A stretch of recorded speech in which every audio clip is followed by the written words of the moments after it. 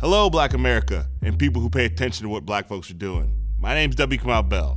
There's good news out there. There's a COVID-19 vaccine. Yay! But the bad news is, as Black folks, it's hard to trust what's going on. So what do? Well, we turn to people we can trust. Black folks. But not just your uncle at the cookout. No. Actually, not him at all. I'm talking about Black scientists, Black doctors, and Black nurses. Okay, first question. The vaccine happened fast, like super fast, like Usain Bolt headed to the bathroom fast. Is that something we should be concerned about?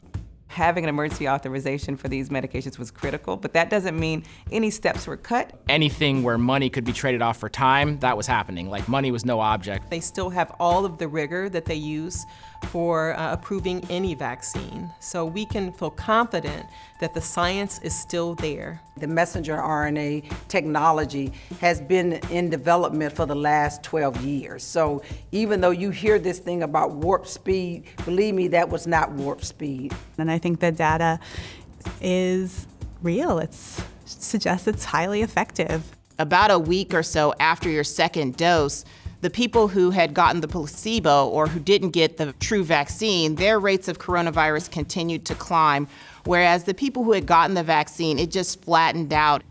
And what about side effects?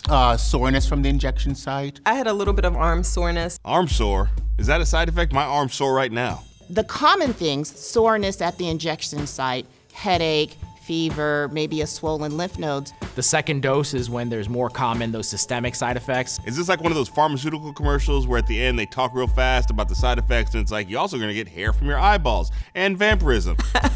My sister texted me the second day after I got the first vaccine, and I remember she was like, "Are you a zombie yet?" And we just laughed, like, "No, I'm not." So the big answer is no. And the reason being is we are not injecting the virus into your body. The vaccine is training your body. It is making those antibodies to fight that disease. So I view it as a positive thing. So here's a question from everybody's uncle, and since I'm an uncle, it's a question from me too. Are the drug companies just trying to get rich off this? The drug companies will certainly get rich. Oh, drug companies are always trying to get rich, but that's not the point, right? That is really how a lot of our innovation happens. That is why the drug companies will spend millions upon millions in research.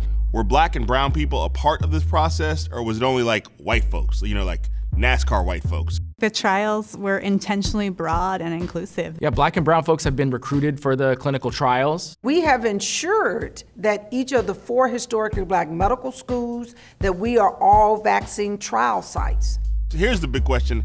How much are you charging us for this vaccine? Right now, getting vaccinated is free. Free? Yes, it's free. Like free. It will be free. Like not even free 99. We have not charged anyone. Okay, should I be suspicious that you aren't charging us? No, because there are some things that the government invests in that for the good of the people. Taxpayers like you and I contributed to the development of these vaccines. What if I'm not worried about getting COVID-19? Like you could say, I never had smallpox, I've never had tetanus, why do I need the shot? That's why we give vaccines. Vaccines are prevention. I pretty much tell people you're going to be exposed some kind of way, right? So you better be ready to fight. And what about you? Have you? Will you?